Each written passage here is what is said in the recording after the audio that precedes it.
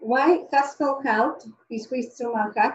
to the IM4 Lab in collaboration with the Vancouver International Film Festival. We invite you to experience the Immersive Knowledge Transfer Series. The webinar features conversations among XR media creators, artists, and storytellers from our Indigenous community and culturally diverse communities. In this episode, we'll feature Nyla Innuksuk and Koyczan, and they're going to be discussing the theme of relationships and land and all of the amazing work that they're going to share with you today. And I'm going to be facilitating the discussion. Next, we'd like to have some culture jam with Drumbeat Productions, and let's take it away for culture jam and the land acknowledgement. Wai'ihi. Hi. Meetseb Quadwilum at Tanas Hank Minum Kanal Tamoch Tanawel. I Gunnerschwallowens Guns Equitsnala, Schemtanat Gunnersquich, Tanitzel Humasquium, Amahai Huigden, Eat Selena August, Thenneseat Lash. In the language of my ancestors of the land of the beautiful river here that I'm sitting beside, I say welcome. Welcome to the land of the Hunkaminum speaking people. My name is Schemtanat, also Audrey Siegel. I am from Musqueam and I am the granddaughter of the late Stephen and Selena August. I want to raise my hands to you and thank you for the good work that you've been doing with the film festival and with your other projects. I want to thank you for making room for the people of the land and for our voices. It is through art and culture that we can often reach people in ways that we can't through rallies and protests and online petitions, and the importance of us all gathering, the importance of us all sharing knowledge and being open-minded and open-hearted to learn and to recognize things that are important not just to us but for the betterment of all of us. I raise my hands and I say thank you. This is the owl song. The owl brings medicine and knowledge, especially in times of darkness and especially when people are in the dark. And I share this song that came to me about 6, maybe 8 years ago to encourage that light to creep into all of the dark areas, not just for each of you there watching, but each of your loved ones. Thank you.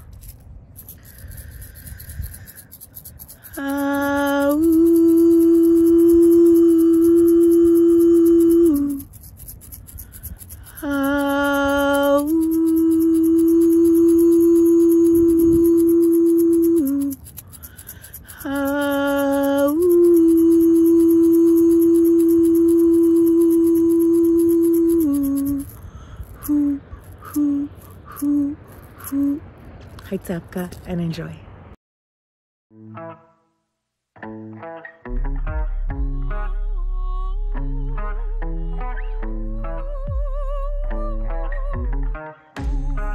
That outfit fits you perfect, it's your birthday. It's okay if you ain't working, it's just Thursday. I flipped a purchase and it skipped the survey. A little too early to signature verses, yet I'm scribbling wordplay. I was a kid in the 3rd grade, innocent with my word bank. No account, but hopes I get out of the mouth to live up to my word per page. You tipping the bartender and then tipping the bird cage. Where they dip in the first place if you were not really winning in first place. The message is pure, the vibe is so high. Giving thanks for the medicine. We know who we are, we know what to do. Giving thanks for the blessings. The moment the confetti is falling down, I'ma celebrate with my mama now. I'm out here making my father proud. I'm giving back with those smiling mouths, cause giving back is what this is all about. We made paper for the change makers while the haters were all in down, waiting for labels to call them now. Now when I see you waiting for tables to pay out, those fables are falling down. Can't hate on the hustle, don't front like you made it when lately you're not around. We giving more than we receive, God will in return the blessings. Learning lessons, the verse's message in essence, pure and endless. The message is pure, the vibe is so high. Giving thanks for the medicine. We know who we are, we know what to do. Giving thanks for the blessings. For evil race oasis wants to be your face between the pavement. Keep your faith and dreams of peaceful nations. I see relations. Since violence won't solve the problems that feed the hatred. Suffered from historical trauma, but I'ma keep it sacred. They try to keep us placed in boxes, locked in secret cages. We're in this together today, and the fact is that we are all neighbors. Not everyone is paid, some of us made it off meager wages. It's not the money that defines us, I'm saying we are all people in equal ranges. The message is pure, the vibe is so high. Giving thanks for the medicine. We know who we are, we know what to do. Giving thanks for the blessing. Well, my hands up for our traditional welcome and land acknowledgement. It's really important that even though we are carrying out work virtually, that we always follow our protocols. And, you know, I'd like to acknowledge, you know, the work that's being done at Emily Carr, you know, in the traditional territories of the people. And also, I'd like to say that it's really great to have Culture Jam and to really mix things up. So my hands up to Drumbeat for providing that for us. So my name is Tracey Kim Bonneau, East Sumakat, Penticton. I am coming to you from the unceded, unsurrendered territory of the Okanagan Nation, which is located in the Okanagan. I have an extensive background working in documentary, and I've also delved into multimedia and other things that keep me creative and keep my love and my passion for storytelling that I grew up with around my elders. I'm here to facilitate the discussion between two incredibly talented and brilliant artists that are embarking in new forms of storytelling and old forms of storytelling, and really changing the landscape for Indigenous artists, for the young ones that are coming up, and for us, myself as a learner, to delve into, see what's going on. So the discussions will happen with Nyla Innuksuk. And Nyla is the founder of Mixtape. She's a writer for Marvel Comics. And Innuksuk co-created the character of Snowguard, a teenage superhero from Nunavut. More recently, Nyla wrote and directed her first feature film titled Slash Back, an alien invasion horror about a group of teen girls from the Arctic. In 2019, Innuksuk was named one of the top 5 to watch by Playback magazine. That's pretty impressive. Working in mixed media allows Nyla to channel her passions for technology and genre storytelling. Storytelling among mediums that include interactive graphic novels, film, television, and synthetic experiences. Originally from Igloolik, Nyla currently lives in Toronto and sits on the board of directors of Ontario Creates and the Glenn Gould Foundation. In 2020, Innuksuk was asked by UN Women to represent Canada in discussing the future of emerging technologies in G7 countries. And if that's not enough, we also have Casey Koyczan. Casey is a Clicho Dene interdisciplinary artist from Yellowknife Northwest Territories. Casey implements culture and technology in his creations that have the ability to trigger numerous bodily senses by combining a variation of installation, sculpture, interactivity, new media, and audio performance. Sounds like something that I would do at our ceremonies and winter dances. We have all of these kinds of different things that are going on, and it's quite impressive.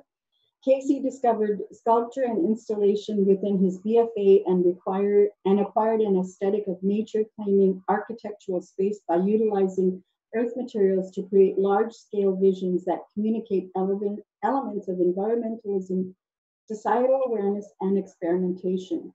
His artwork now blends multiple mediums in order to bring his ideas to fruition. His artwork has been shown nationally and internationally. and has participated in many residencies, exhibits, festivals, and collaboration projects. In other parts of the world, such as Finland, Colombia, Chile, Mexico, the Netherlands, Koyczan also has a multimedia production diploma from Lethbridge College, a Bachelor of Fine Arts from Thompson Rivers University, and now is in his first year of MFA studies at the University of Manitoba, where he continues to build on his knowledge and skills while traveling to fulfill his art and music careers. He is also a producer, actor, writer, teacher, workshop facilitator, and advocate for future generations of artists and musicians worldwide. Before we start the discussion, we really want to thank our event sponsors, Ken, Clem, Ellen, and everyone at VIFF Immerse, Emily Carr University, and also the Western Economic Diversification Fund and Creative BC. We'd also like to thank Jillian Siddell, President of Emily Carr, Stephen Lamb, our new Dean of Graduate Studies, Associate Vice President Research, Leanne Rooney, Loretta, and the IM4 Matriarchs, and our IM4 team, Colin Van Loon, Alana, and our most recent interns, Rain, Sam, and Tama, as well as the Center for Digital Media Discovery Foundation, Microsoft, the Indigenous Screen Office, the Canadian Media Fund, and Story High. So maybe what I'd like to do is start off with you, Nyla, and Casey, and if you want to introduce yourselves and tell us a little bit about yourselves before we get into the main part of the discussions. Sure. Thank you, Tracy. And that was such a beautiful land acknowledgement and music. That was really amazing. You said so much about me. I don't know what I could possibly say else. I make movies mostly, and I like nerdy things, I guess, comic books and interactive stuff. And I also know Casey, just through a lot of these we've actually been on a couple of these panels and discussions before, which is actually the only way we've ever really interacted.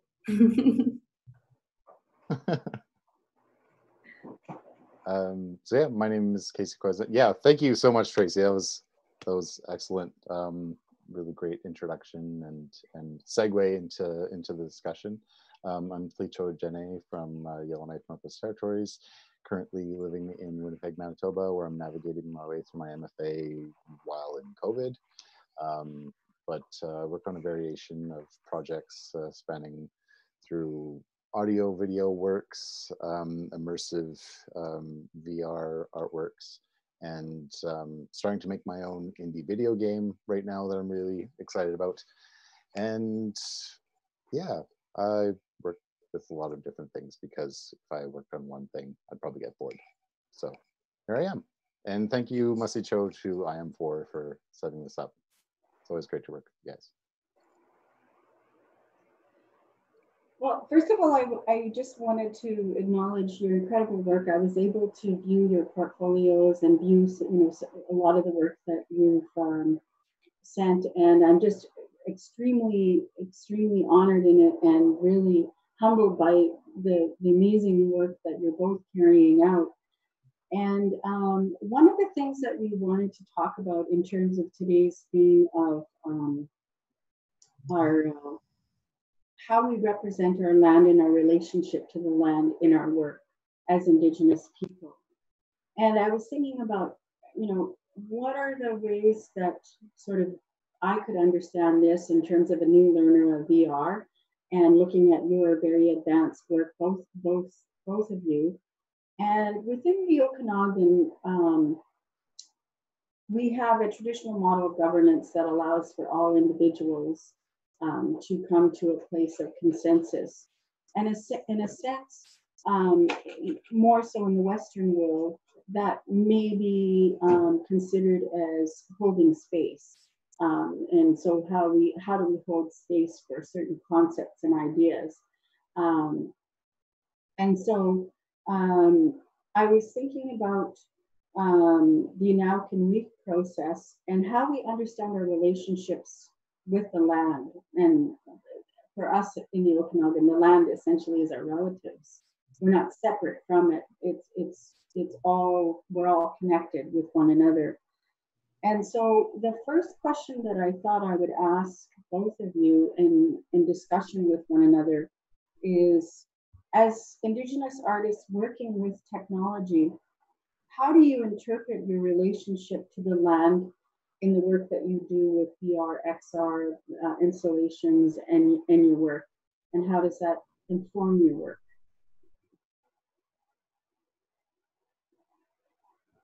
You want to go first, Nyla, or do you want me to go first? You can go. Let's hear. Okay.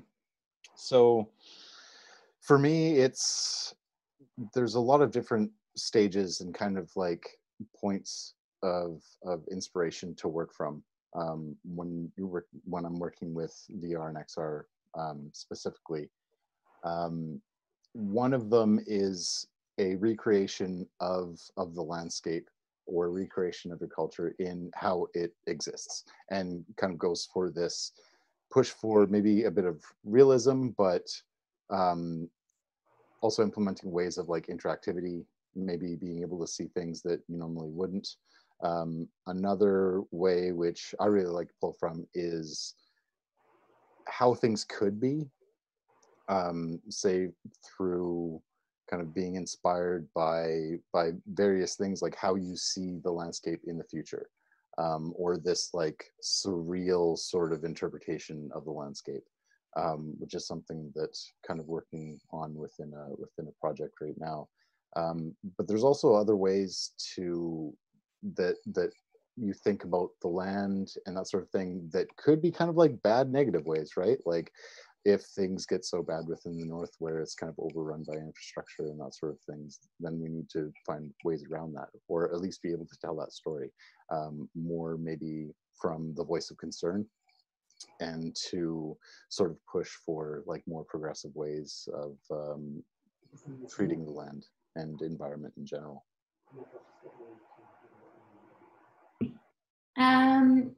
Yeah, I think that a lot of those things that you guys both mentioned are really interesting. These ideas of creating space, but then also the idea that as when you're making, whether it's VR stuff or AR stuff, what you're trying to do is create a sense of presence. Like you're actually trying to transport the viewer to a different time or place. And how you do that is really kind of interesting and depends on the technology. And so if it's VR, where you kind of are, when you put on the headset and you're completely blind to the rest of the world, you can kind of look around and be in an entirely new world and see that kind of visually around you.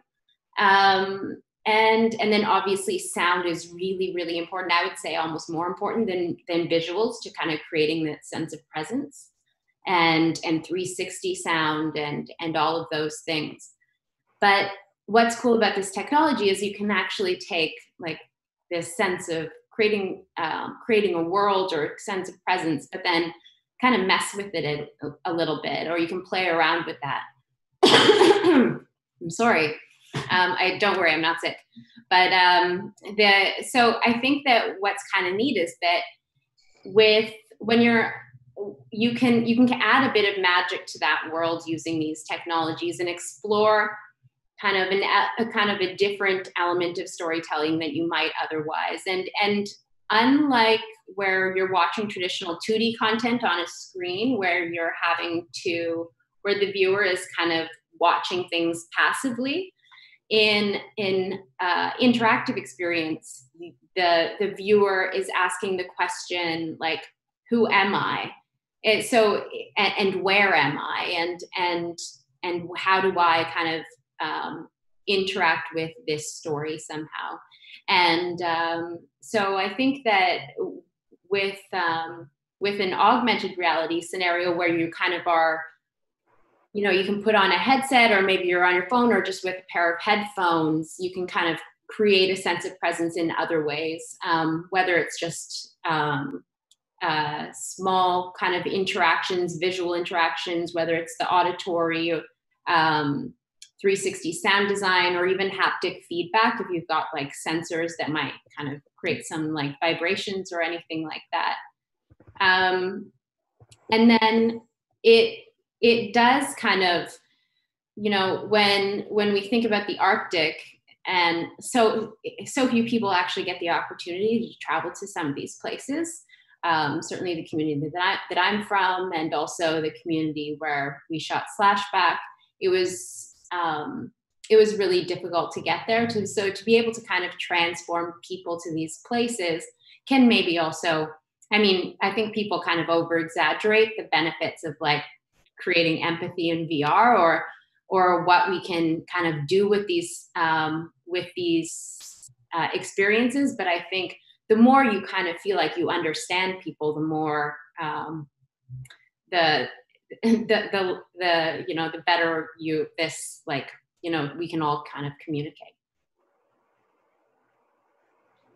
I like mentioning that like sense of presence and putting someone inside of your creations or that sort of thing. I think that's one of the things that VR specifically excels at, and one of the things that pushes my work like quite a bit is you have this story or this creation that you want to share, and instead of this like 2D planar kind of field where you're viewing things, you're actually able to put them right into the middle of something. And one, like, horror automatically became the most effective thing in VR because like it has a really heightened sense of a lot of these triggers, right? Sound specifically, it's interesting how much like terror you could implement into someone just with sound. But in the kind of greater realm of storytelling, it seems so effective because you can get a lot of different sort of feelings. You can get that level of scale and actually feel that within an area that, you know, you created either by yourself or with the team or something like that. And it seems to kind of connect things so much more effectively than you know, maybe video or something like that. And with VR arguably still being like in its infancy, that interaction probably get like way more you know, developed within the future, and maybe more intense in some senses, and implementing more like bodily senses within the VR experience. And the aspect of like, when you mentioned like kind of taking the landscape and like messing with it, I love that, because you're able to create anything within this realm. You're able to make people feel so many different things. And within a creation of ours that like I'm working on with Travis, it's all about like putting this person in this dream-like kind of state and having them like show, it's in a state where we're just like showing them certain things, but it's like these godlike animals that are kind of interacted upon within a dream. And it's a really powerful thing to be able to do that, because a lot of, you know, stories from, you know, Indigenous culture and Inuit culture, it kind of interweaves that like dream life and waking life at the same time. And I'm just really excited to see where the technology kind of takes us and how we're able to feature our landscape within the future. Yeah, and I think the interesting thing about that is when you're thinking about this story, and say it was that same story that you were talking about, Casey, and how you would tell it in a 2D way, and like a 2D movie, like there's ways that you kind of tell a story when you're telling a movie, and there's like a certain structure you follow, or and then, but with a VR experience, I think that the audience has to kind of be discovering the story themselves and having to be doing the work to kind of uncover it. And so how you kind of make that interaction feel, I think the goal is to try and make that interaction as invisible as possible and feel as natural as possible, so that discovery doesn't feel like too much work, because I think that then you're just really getting into a video game where then that can kind of lose people. But I think with when you're trying to tell this story and in this VR or AR space, the benefit that you have of things like haptic feedback, like 360 sound, and this sense of presence, you should be really leaning into the things, elements of the story that make those kind of those elements of the storytelling medium kind of really shine. And so it's like you kind of want the audience to be, and a producer friend of mine kind of was explaining this to me when she was talking to me about a project we're working on together. It's like, do you want to be educating people through this experience, or do you want people to be feeling things as they're going through? And then at the end, they maybe have like picked up a few things, but really they've kind of been going through this emotional journey. And I think that that's kind of the thing about VR and AR and these kind of more, these kind of interactive storytelling mediums, is that you really should be kind of trying to give the viewer kind of an emotional experience. Nice, totally. It's really interesting how many different kind of approaches you can take to that as well, right? Like 360 video is a very, you know, effective tool in regards to like transporting somewhere within a living place, because they're actually able to like look around and experience some things as if they're just kind of standing there or sitting there. And then all of the other, you know, wide gamut of tools that are used for like AR and XR creation. Yeah. How are you implementing AR? I guess more specifically. So I'm doing something that is, so it's kind of like a mixed reality experience. So really it's just like AR, except for, I guess the main kind of difference is that with XR, your digital kind of elements can have the real world can have an effect on your virtual elements. So if someone was to walk in front of it, for instance, it would disappear. Just like that sounds like really simple, but that would be like, that would take it from AR to kind of XR.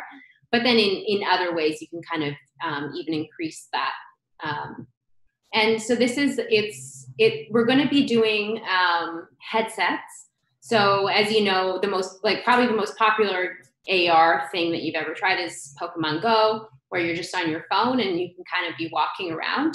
But I've actually, like I was mentioning, I obviously have a bit of a bias towards sound when I was saying that I think that sound really is just as important, if not more, in creating this kind of sense of presence. I think augmented experience with audio is actually really can be really powerful and effective, and space-based augmented reality. So just like an example might be, say you've got this band and it's maybe you and 4 of your friends and you've recorded this album, but you want to do this cool thing where your album release would actually be in this house, and you have split up all the tracks. So now it's like the guitar player you've recorded and he's going to be in the bedroom. And then the drums are going to be set up in like, you know, the kitchen. And then as people walk through, it's like the band is playing in the different spaces, and you can actually hear the drums. You can actually walk up and kind of imagine that they're right there. And if you close the door to that room, you can hear the muffled drums on the other side. Like it really is this kind of cool experience. And it almost as if the drummer's really there, but you don't even really need the visuals to kind of give that sense. So obviously I'm not doing like a band thing, but as you walk through kind of this gallery exhibit, there's going to be this kind of auditory experience. And actually, Tracey, it kind of relates back to what you were talking about in your question. I forget the name in your language, but of this kind of connection of of the land to people, and within Inuit, there's this idea called sila, that's this breath that connects all living things. And so with this augmented reality experience, I'm trying to create like, how do I kind of visualize that kind of connection, that sila, that breath that connects us all? And then how do I what would it sound like? And so that's the kind of cool thing about interactive stuff too, is you can like ask questions like, what would this kind of connective tissue. If it were to exist, what would it sound like? And then what would it sound like if you and I, if we were both connected by this thing, if we got close together, would the sound like get louder? If there was like 3 people and we brought them in, would it create an even cooler sound? And like, how does the physical, how do like us as physical living things kind of affect other living things as we move around in physical spaces? But then kind of on top of that, there's also kind of a narrative story that's kind of being told about my family and their kind of connection to shamanism over the last 100 years. So it's kind of part gallery exhibit that you're kind of walking through, but also part like human video game, seeing how you and the rest of your kind of physical world are interacting. And then as you go through the experience, there's going to be kind of certain abstractions that essentially keep you from feeling that connection to others. And then as you go through, you have to do more work to kind of find those connections again. I'm thinking this might be a really great time to showcase a couple of clips of both of your work, because in the work that I'm learning and working on is the work of the huckleberry and protection of the huckleberry, and I have worked with Moni Gar, who has been my mentor, and we do have a little clip of that, working in tilt brush, and so in adding on to what you were talking about, Nyla, the idea of Tumikin, all living things, and how do we represent that? Because the other word for the world is Timhula. And essentially what that means is that Tumik is all living things, but then you have that word Timhula, which means spinning. But it's also it's also more than just spinning. It comes from our chaptik, which is coming from an older, really long story about how we came to be. And so the clip of the Huckleberry VR, which we'll show very quickly, and then I'd like to ask each one of you to let me know let our technicians know which clips that you want to make reference to, and maybe we'll get into some conversations about Indigenous futurism.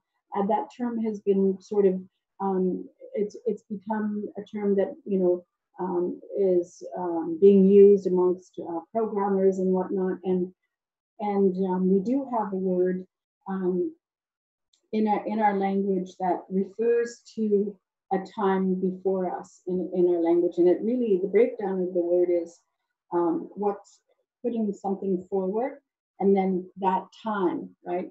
But like you were, like, how do we translate that into a VR experience, and what is Indigenous futurism? So well, I'd love to see that clip. Yeah.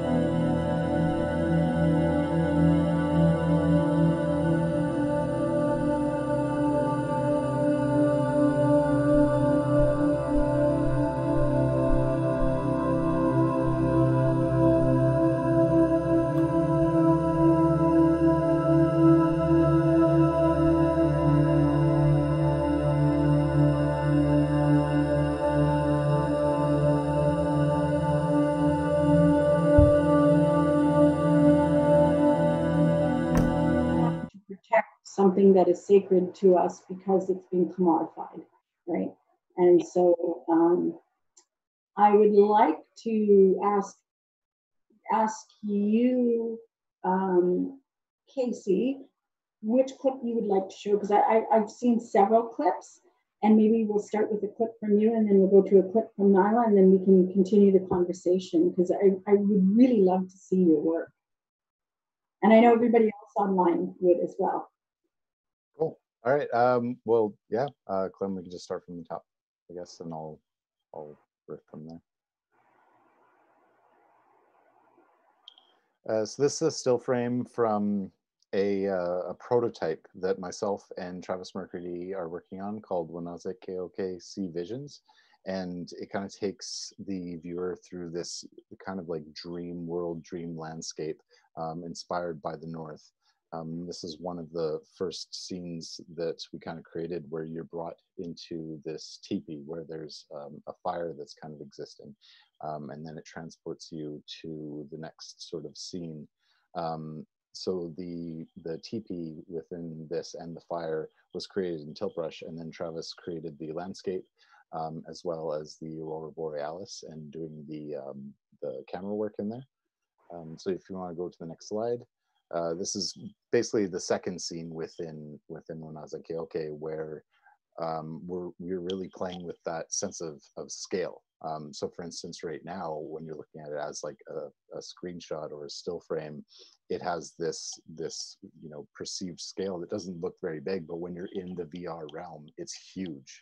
And these particles are kind of flying on either side, and you're able to kind of look around and view the landscape a little bit more in that sort of realm to kind of like further emphasize the dreamlike nature of it all. So you can go to the next image. So this is Raven Gods. This is one of the first pieces that I created within Tiltbrush. You see, I still have the Tiltbrush watermark logo on there. That was before I knew how to hack into the config file and remove it.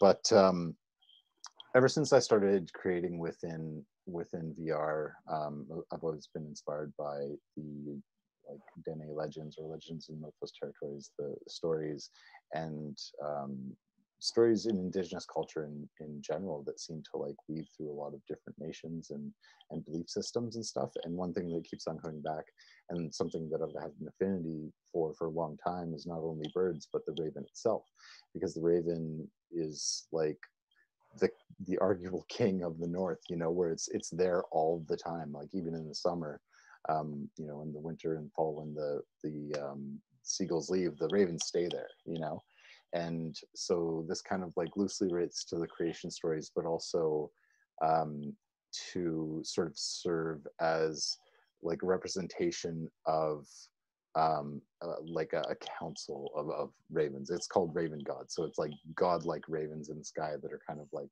looking over and watching us and kind of like making sure that we do things right, I suppose. And you can go to the next. So this was one of the representations that I was talking about in regards to like, even if we see the future as something that's kind of bad. Whereas this piece it's still a work in progress right now. This is a sketch that was done in Tiltbrush, and I'll be showing you how to use this program on Friday for the workshop. But this is a herd of caribou, and it's kind of like roaming the north. The piece itself is called Migration 2491, and it's set in the future in the year 2491. Also 1,000 years after the first point of contact, when North America was free from genocide, where the North is so riddled with diamond mines and so much infrastructure that it's greatly disrupted the migration patterns of the caribou. So what this is kind of a look into the future in how we can save the caribou. And one thing that they do is they migrate to their grazing grounds and where they feed and they mate and that sort of thing, and then they transport back to their kind of like homeland. So the only way in the future, with so much infrastructure and whatnot disrupting their patterns, is by way of like a giant portal. So the other end of this portal would emerge to their grazing grounds, and then when the season comes to an end, back through the portal and back home. So it's this was like the idea kind of concept sketch behind it, but it'll have kind of like a video animation narrative to it once it's complete.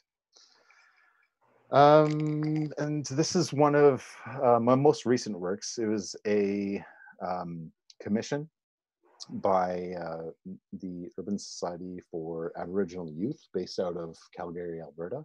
And this was leading up towards a live workshop that I was doing for one of their events called LunaQuest. So this was inspired by the regalia and the dancers from Southern Alberta, like the Syilx Nation, and with other influence from other places and that sort of thing, but basically inspired by that area and their dancing regalia. So it's an adult teaching a youth to dance, where there's the ancestor in the sky, kind of like watching over them and dancing with them. The piece itself is called With the Ancestors, and the arbor was inspired by the Kamloops Powwow arbor in Kamloops, BC, which is where I did my BFA. And it was the first kind of powwow that I attended as well. So it was a really kind of special moment for me.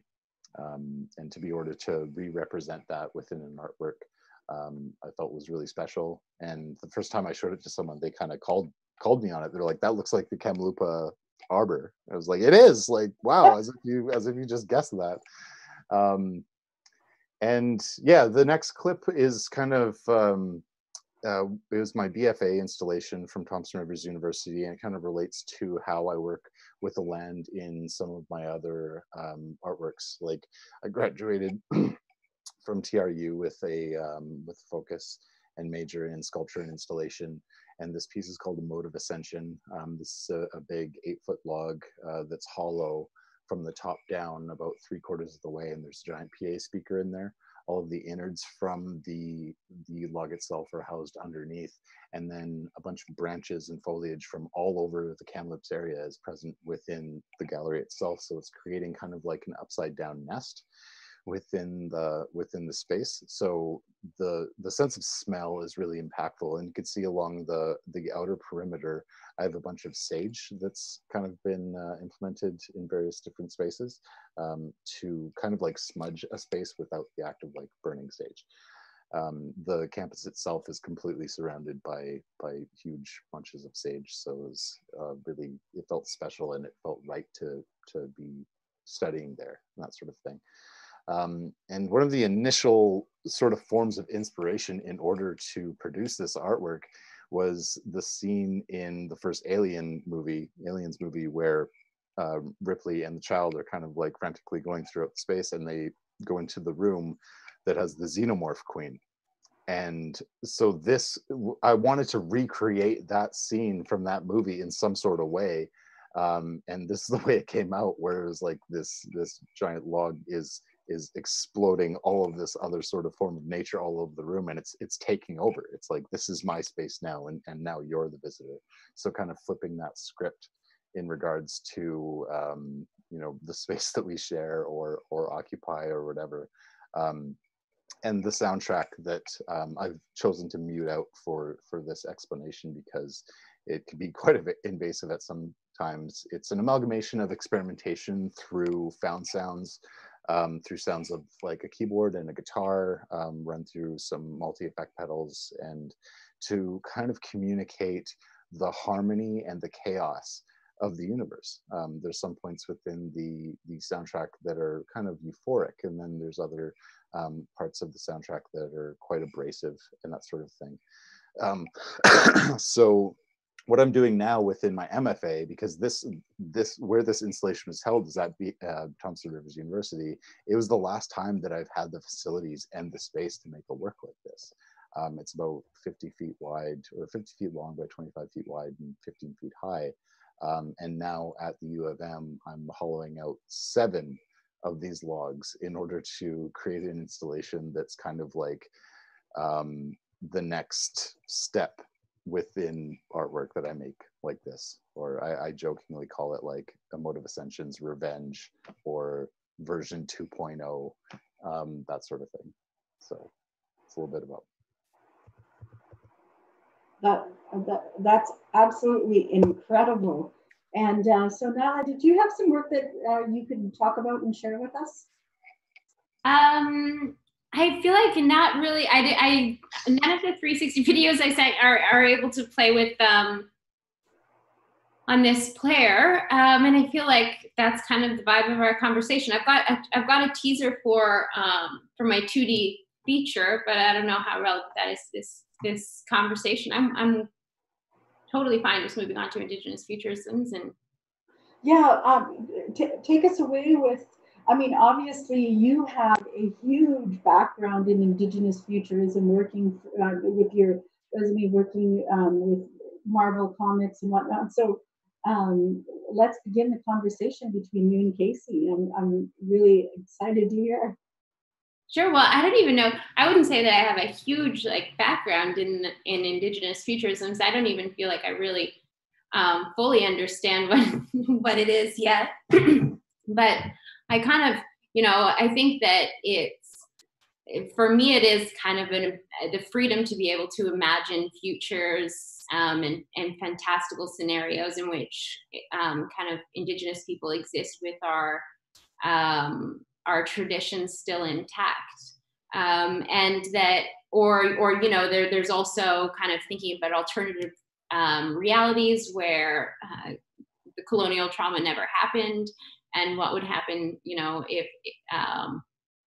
if Indigenous people hadn't had to kind of lose and then relearn their cultural traditions. There's so many kind of interesting ways to explore it. And I think for me, as someone who just likes storytelling and these kind of fantastical worlds, it does kind of, my work kind of naturally fits into some of these definitions of, I guess, Indigenous futurisms. But I'm curious, Casey, what your thoughts are about Indigenous futurisms, or and you talk about aliens, and it's to me, I think that it's partially a recognition that as Indigenous artists that we are kind of growing up between two worlds. Like we've got our traditions that we may or may not have strong connections to. We've got the kind of living in contemporary Canada that we're balancing, and we draw from all of these different inspirations, and then our work is going to kind of reflect that kind of duality, I guess. Absolutely. I mean, sci-fi, technology, video games, they've always been there within my life.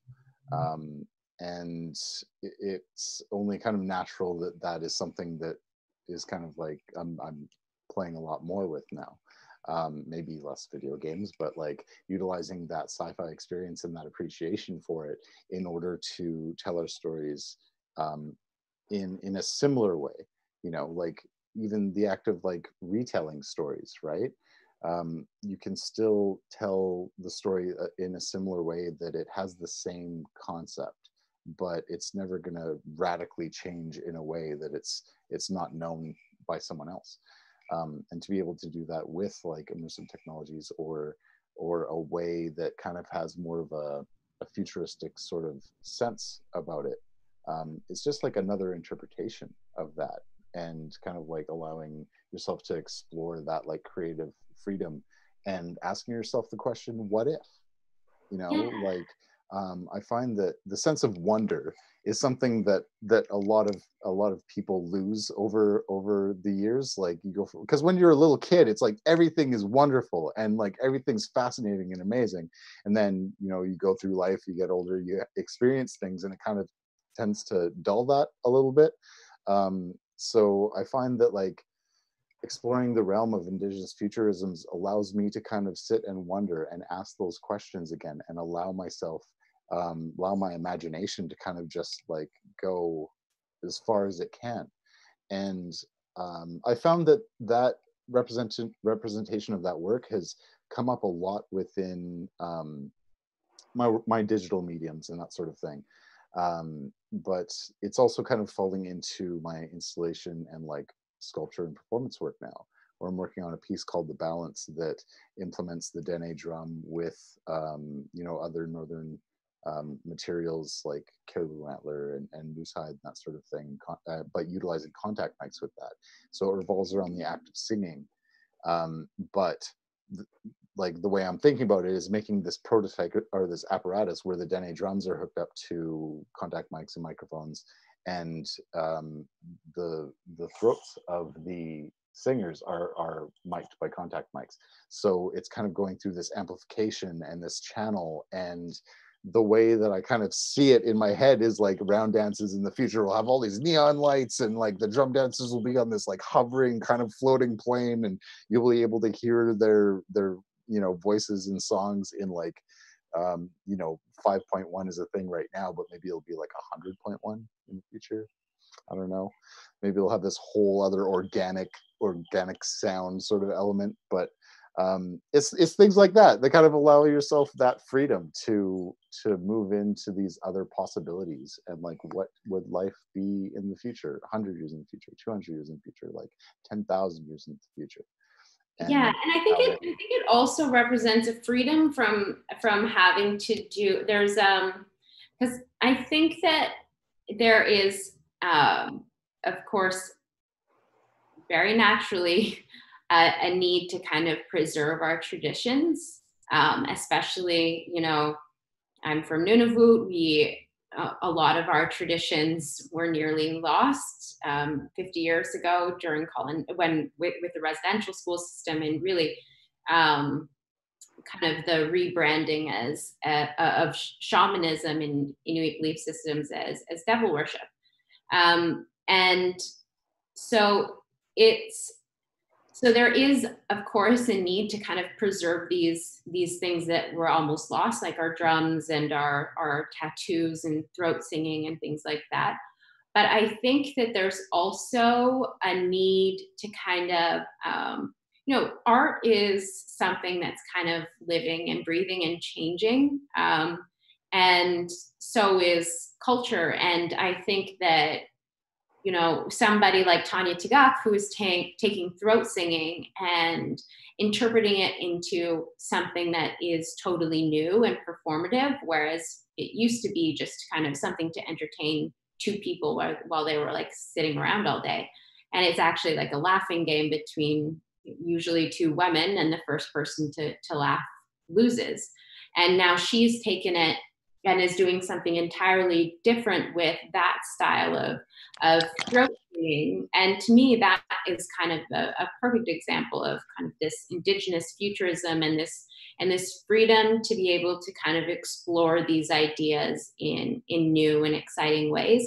And that's something that I don't think that, I think that it is something that some people have, and I know Tanya has come up against criticism from her own community about some of this stuff, and certainly even just talking with a tribe called Red, who's doing music for my movie, and I've worked with them on an interactive project that, you know, this kind of idea of taking traditional drums and turning it into electronic DJ music, that, you know, like that there might be potential kind of blowback to that kind of thing. But something there, I think, like with Indigenous futurisms, that it is kind of this, for me anyway, it's this freedom to be able to not worry about those criticisms, to be able to kind of interpret how I kind of see the world and how I interpret my Inukness and my, you know, everything else and my storytelling into these projects. I just wanted to add a comment in there is I developed a project called Picto Prophecy, and what we were looking at, and this was back in 2010, and we created a QRL code, and we worked with artists within our Okanagan Nation, and what we wanted to do is we wanted to figure out what we wanted to go to the site of our pictographs on the rocks, which is the rock paintings.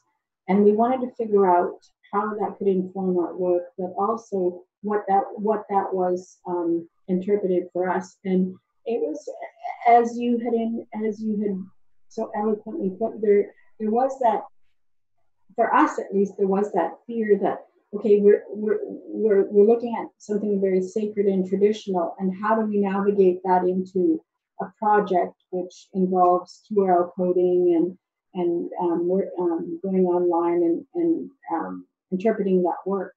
And the reason we did that is because we wanted to know 2012 was coming and the prophecies, right? And we wanted to see if we could develop some work around that. But we certainly did come up amongst those challenges in terms of because we were literally their future, right? So the Syilx people that were creating these messages amongst our nation in these specific areas, they were creating them for a reason, and it was based on vision and creative process and whatnot. And here we are 5,000 years later, and we've come across it, right? And so we found that very intriguing. Yeah, it is. I've heard that before, like this idea that we're like our ancestors' wildest imaginations of the future. Yeah. So I love the idea of being able to have the freedom to explore that through who we are. And Casey, your work definitely represents, although you were there was a whole bunch of different things. Do you have any comments to add? We're getting close to the questions, but I just wanted to know if you had any comments to add to this discussion. Wow. Like a lot of my advice kind of goes back and it's directed to the youth. I find that being from a place that is somewhat isolated, and could refer to Nyla as well, is that to be able to bring this inspiration and the realization to a lot of our youth that there are so many more opportunities out there than that you might not be aware of, right? And I really commend people and organizations like Western Arctic Moving Pictures. Like, they were the ones that got me into VR in the first place, and they avidly like hit the road and visit those smaller communities to be able to make them aware that a lot of these kind of technologies are possible and they're able to work with, and you can create things that would surprise you. You don't necessarily have to work in a diamond mine or anywhere else. Like, you can, and also that you can make a living as an artist. It takes a while, but like, you can get there. So it's just kind of a message that I'd like to add to the discussion, is just how important I find that it is for youth to kind of explore those opportunities. And like, youth and technology, man, they gravitate towards each other, right? Like, every youth that I've seen step into a world in VR, they're just like absolutely amazed. And as other technology, like video games as well. So it's interesting when, you're doing a workshop with youth or whatever, and you let them know, like, you can make these. You can make what you're playing right now. You could probably do it better than how they're doing it, and that sort of thing. And it gets them excited. So I think that's important to kind of making sure that their brains are kind of like being stimulated all throughout, they're growing up and even within their home communities. Well, we do have we do have an online audience, and I do have a question from the audience that is for both of you. And the question is, what is your favorite part of storytelling through VR that is different than the 2D experience? And the question goes on further to say, how do you see your works passing down traditional values and knowledge onto the next generations? I feel that like it's a way for us to interpret our stories and our culture in a different, new, more engaging way. Like, the idea of immersiveness itself, like to be able to immerse your viewer within this whole new world and environment and soundscape and landscape. It's really fascinating and exciting to be able to do that. And as we go forward, a lot of those capabilities are only going to be able to be expanded on through like development of technology and that sort of thing. My new computer just came in and I'm so stoked to hook it up because it's got a 2080 graphics card in there and I'm like ready to kick some ass.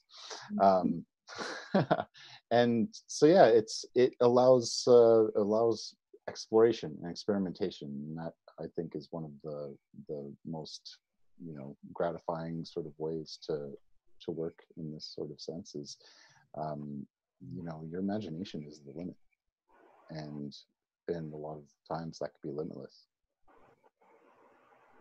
Yeah, and I kind of feel the same way. It's like my favorite thing about interactive stuff is, well, two things. One, I think that when I make 2D stuff, it's not that I necessarily made it interactive versions of Slashback, but I'm making my interactive stuff is all like is like using themes or locations that I was thinking about in Slashback. It just gives me another opportunity to be sitting in these same ideas.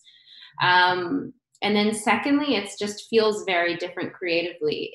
You're allowing yourself to just imagine, hopefully you're imagining, you're pushing yourself creatively and technically in ways that the stuff you're putting together has actually never been done before. Like the technology has never been used in that way before, or you're having to kind of like invent things. Like, can you, can you create like a sensor on these headsets that can pick up if you're breathing and those kinds of things, and like prototyping and testing these things out, and knowing that like sometimes it's not going to work, and sometimes it might be the mistake might result in something cooler than the idea you had, and that nobody's an expert, and that it's like, so one, people can't say like, you know, you don't know anything about VR, because it's like, yeah, but neither do you. Like, honestly, nobody knows anything.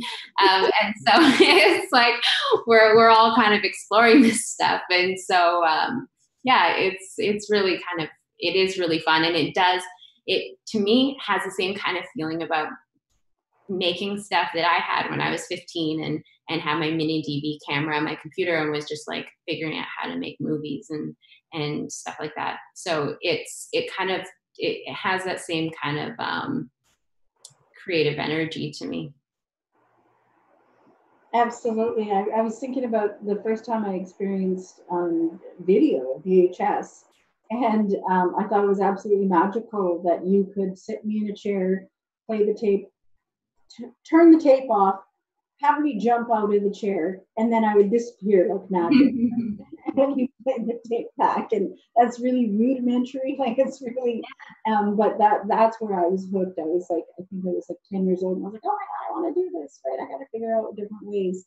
So the next question is, how do you approach speculation of potential dangers of VR and AR? Potential dangers. Well, we don't know if it will damage children's eyes in like 20 years or something. I guess that's like a potential danger. I mean, I think you usually err on the side of caution, those kinds of things, if that's what the question's about. Like, I've had installations where you have to kind of sign a waiver and you have to be over 12 years old and things like that if you're going to be a part of a public installation. But, and then also because they can't see if they're in a VR headset, just making sure that they're either on a stool or something. Some people can get dizzy, those kinds of things.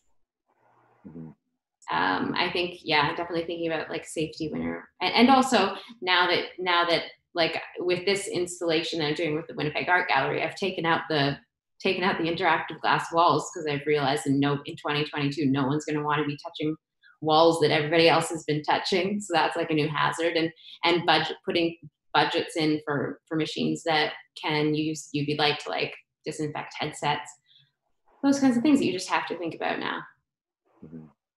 Mm-hmm. The first thing you mentioned made me think of this meme that's like, when you're a kid, your parents are telling you like, don't sit too close to the TV while you're playing video games, and it's like now it's like we're all wearing these VR headsets where it's like right up against our eyes. And it makes me think of a couple kind of stories.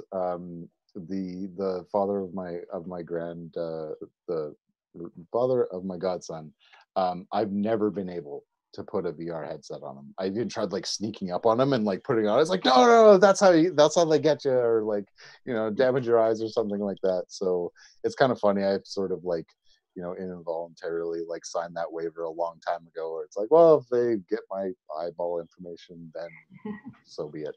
I want to do this. So, and another one was one of the first times that I even tried VR was playing the game Superhot, and I totally lost my sense of where I was. I was within my living room playing it, but I was like trying to dodge a bullet, and I like jumped out of the way and jumped into like a chair and fell over. And so that's I think that like they're doing a pretty good job in regards to like putting those virtual guards up once you set your kind of like perimeter of where you're at within your space, but you kind of ignore that sometimes, right? Like when you're in the zone or being creating things.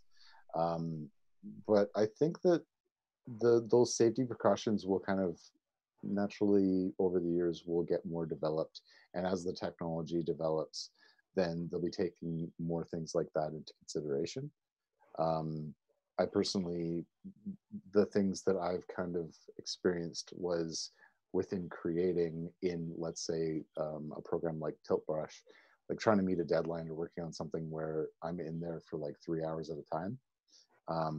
I think I was working on a project a while ago, and I think I logged about 40 hours within VR within a week. And that's kind of like a standard work week, right? For anyone's job, but like that's not really good to be in VR for that long. And I felt it kind of like taking its toll on like my eyes and my brain a little bit, where it's just like, wow, like I can't wait till this is done so I can just like get back to reality. But not to discourage it in a way, but to be aware of things like that, moderation and keeping your surroundings always in check, and making sure you know where you are, giving yourself an adequate amount of space in order to create when you're in VR is definitely advised. Definitely, like a lot of those practical things that we don't think about that impact, how we, our perception of what we're experiencing. So, it was just a real good refresher for me, and the reminders about being aware of your surroundings and, the effect on you mentally, right? In terms of depending what you're experiencing. We do have another question, and it's great that all these questions are coming in. So the next question is, when it comes to innovating on traditional media, what directions do you find to be important to explore in your communities? Sorry, can you say that again? So when it comes to innovating on traditional media, what directions do you find to be important to explore in your communities?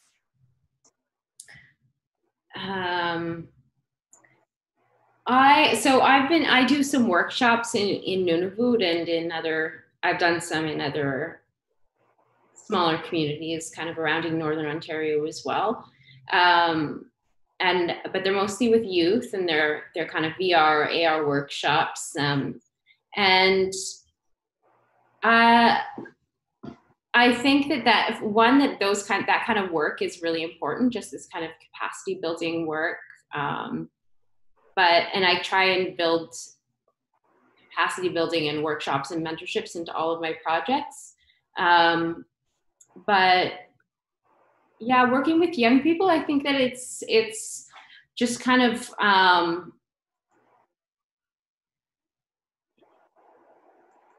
I think that what's really important is just to kind of really make it clear that people's own stories and their own experiences are so valuable, and their story is so valuable, especially right now, and trying to and that anything they do that is kind of that feel is that they connect to, other people are going to be able to connect to. I think that's kind of like my main piece of advice when I'm working with them. And I also realize it's getting really dark here. I'm in Toronto. You guys, I think maybe are in Vancouver, but as you can see, it's getting dark in Toronto. I might have to turn on the light. It's getting darker. For my work, I find that it really does depend on the community and the people that are taking part in the workshops or talks or whatever you're teaching. One thing that seems to keep on coming up is that those local knowledge, those local stories, and as Nyla mentioned, like people's personal experiences. Like everyone experiences the world differently, and everyone has a different story to tell. I find that like video is something that like video and 360 cameras and that sort of thing. It's like you put that into someone's hands and they can go and just do whatever they want with it, and they'll maybe like it gives them a chance to see the world in a new way, and it kind of like informs their direction and their creative process, which they might not even realize yet, right? And that like to be able to do that in so many different ways, and to be able to represent yourself as an artist within either an Indigenous community or not, is really an invaluable experience. And we just need more of it. We need more new digital media and VR creators worldwide, especially within Canada and in the Indigenous realm as well. Absolutely. So I have a final question for both of you. So in our lives, we have superheroes that are mentors in our communities, and they could be our grandmothers or grandfathers or somebody from our community that really inspired us, or maybe they're not from our community, maybe they're from our art world. Can you tell me who your superhero is, and how they inspired you in terms of who you are today and the work that you're doing as an artist? Yeah, I think I've got a lot of superheroes. I think that when you said that, I was like, oh yeah, I can think of so many. And when you said pick one, I was like, I can think of 10. I think like really for me, it's been really wonderful having a lot of other Indigenous creators in the community making stuff, and that we've got such a welcoming community that supports artists and supports mentorship. And for me, through like with the support from the Imaginative Institute and the Imaginative Film Festival and the kind of connections and offshoots of that, I've met so many amazing people.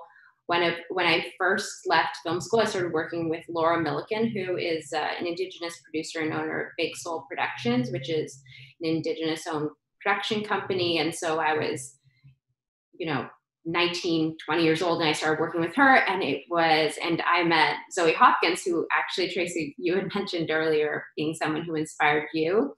And she's someone that I met. I actually started working I was an associate producer on a music video that she was directing, and she was directing Christy Lane Sinclair's music video, and I love Christy Lane as well. So we all traveled to New Mexico to shoot this video, and I was as the associate producer coordinator person, it's like, I'm handling the logistics of things, and so it was really amazing to be watching Zoe, who is this amazing Indigenous director, and just really clearly knowing what she wants, and also just being so much fun on set.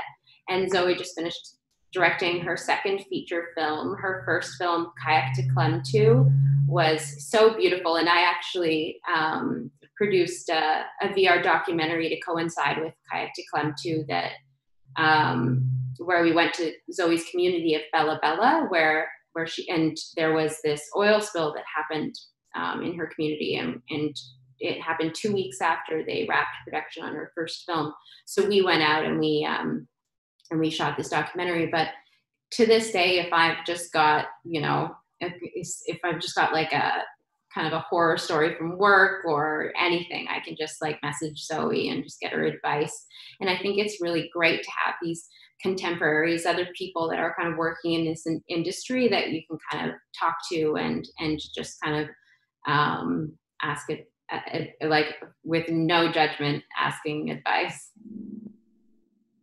That's awesome that you worked on that project. The first time that I worked with IM4, when they brought me down to Vancouver for a guest speaker series, Zoe was one of the speakers, and they showed clips from that. Yes. It was like a 360 Yeah. video? Yeah. And it was one of these things that like the oil spill was happening, and so we had to get there right away, and luckily CBC was able to come on board as a supporter and get us out there even before the rig got out of the water. But yeah. Wow. Crazy and tragic event. That is actually the piece that I was talking about that was really inspirational from the speaker series. Oh. For myself, I'd have to say my superheroes would be a combination of George Blondin, who's like an author and writer. He writes a lot about like cliché stories and interpretations of the North, which I get a lot of inspiration from. Also, the style of Richard Van Camp, kind of how he's able to kind of wrap his head around certain concepts and formulate it and form it a bit and then present it to the world, just like you know, which always has this like kind of side of comedy, but also like really really in depth and meaningful issues to the North. So I'd say that those two people are probably two biggest superheroes to me in my book. I would agree about Richard Van Camp because when he was 19 years old, he came to Penticton, to the Innuksuk Center, to the International School of Writing, and I took the writing program with him. And he definitely is, you know, I mean, he has definitely shaped a lot of what we're doing now, and you know, after he left the school and the work that he's doing. So I want to thank you both for your time and your participation, and most of all, the work that you're doing to inspire others. And I'm so inspired. I feel like every time that we do, when we connect, and in these times we have to connect virtually because of you know, just the way the world has changed. I hope that we can continue to immerse each other in our work and in our lives, and to have these intersections. And I'm really feeling like I'm inspired, and I've got like probably 10 more ideas based on having these conversations. And I think that's why these conversations are so important, because that there's a part of us that I mean, at least for me as an artist, I know that I have to pay bills and I have to work and I have to, and so that part of me says you have to do this, and then there's another part of me that says but you're an artist, right? And I always gravitate towards that. So I look forward to these times when I can really nurture that spirit. So my hands up to you both, and the work that you're doing, and continue inspiring our communities. And thank you very much. What we're going to go to next is our DJ, have some culture jam, and our DJ Drumbeat. And check out IM4 Lab. We have the immersive series coming up. Casey, do we have something coming up for our workshop this Friday? Yes, I'll be showing people how to use and work with Tilt Brush. And is our art program. Perfect. So check online, check social media, check our IM4 website. There it is, working with Tilt Brush. And Nyla, is there anything that you would like to share with us before we close off? No, I don't think so. This has been really lovely, and yeah, thank you so much for this lovely conversation. Okay, let's go into the virtual world and have some culture jam. The project will effectively triple our capacity to get Canadian energy resources to international markets. Fuck Justin Trudeau! Fuck Justin Trudeau! Fuck Justin Trudeau!